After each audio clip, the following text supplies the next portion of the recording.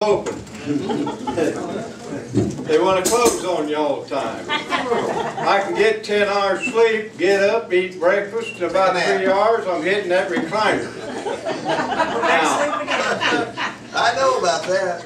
I don't know what causes that or what brings that on. I know it's not old age. Oh no, couldn't be that. It's not that. So I don't know exactly what that is, but nevertheless, you know, I'm just thankful that I can get up.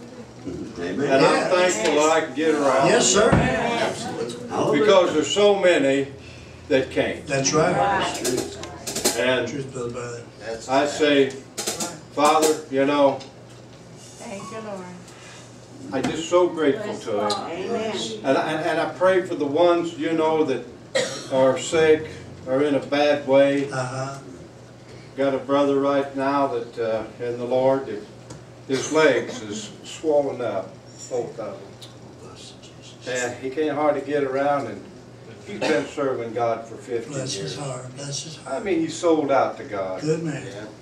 And, you know, that makes my heart ache. Sure does. To see a servant of God, one that's just sold out and just truly loves the Lord, and be in that situation, you know. Yeah. Because we wonder a lot of times, you don't want to question God. We don't understand. You wonder, you know, he said, by my stripes you're healed. Well, if he's healed, why is his leg swollen?